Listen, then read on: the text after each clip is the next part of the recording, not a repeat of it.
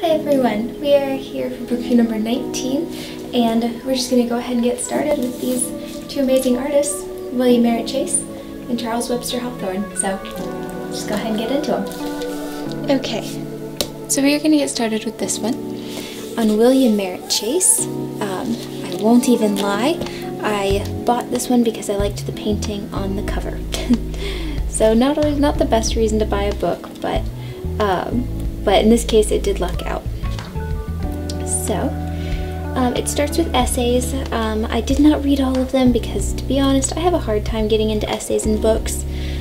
Some people might find them easier to read because it's more condensed information, but I usually find that it just gives me random bits and pieces of information instead of a larger picture.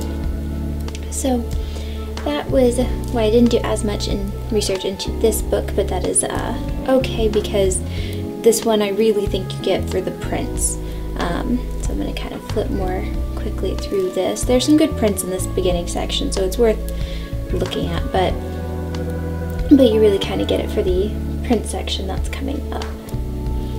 So let's keep going.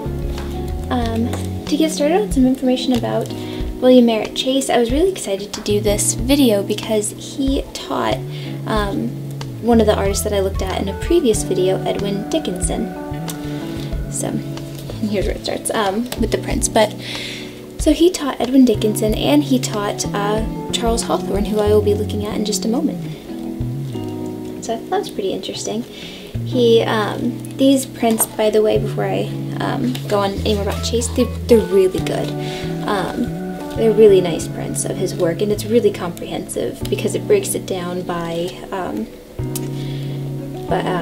timeline, chronologically. There we go. That's the word. But so it's really nice, and he just did so much more work than I think I ever really realized.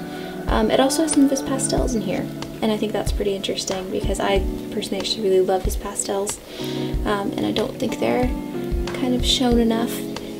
Anyway, so yeah, if you're looking through it, and you can tell he was heavily inspired by Velázquez, and he really wanted to kind of recraft the spirit of Velázquez's work for Chase's own age. Just really wanted to kind of modernize Velázquez, make the kind of work he was doing relevant for the time Chase was living in. That's pretty cool.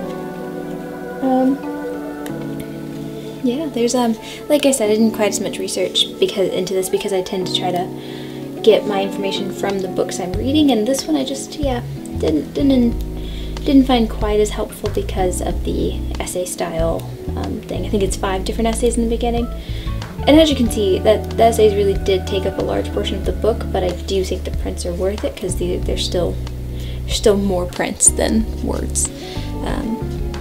Well, I mean, not technically, but you know what I mean. I hope. So yeah, so it's a great book. I did kind of buy it on a whim, but was really glad I did because I've been wanting to get into Chase's work more just because he's a little bit more, I don't know what the word is, maybe more leaning towards Impressionism than I thought I was kind of interested in, but been really taken by his work.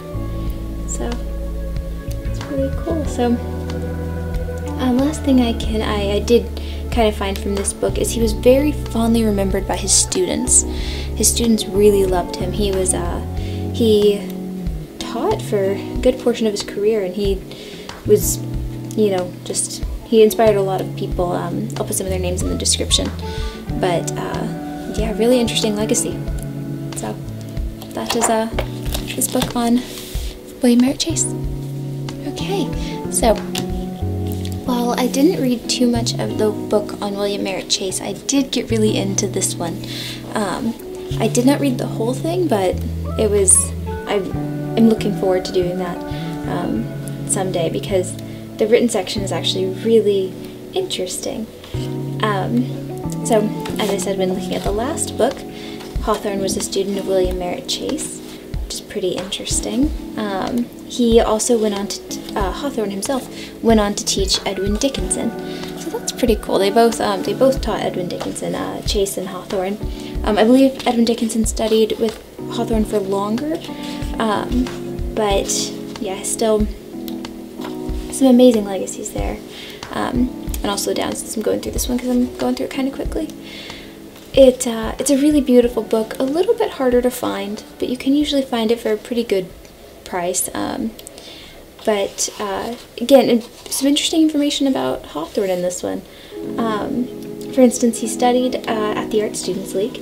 That was his main primary art education. He studied with Frank Vincent Dumond, George Forest Brush, Henry Siddons Mowbray, and later on, that's when he studied with William Merritt Chase. So that's pretty cool. Once he became a teacher, he actually never taught drawing. He only taught painting, which is pretty interesting because I think he had a fairly rigorous education when he was going through it. But if you can tell by his work, we're about to move into his watercolors. That's something I do really like about this book.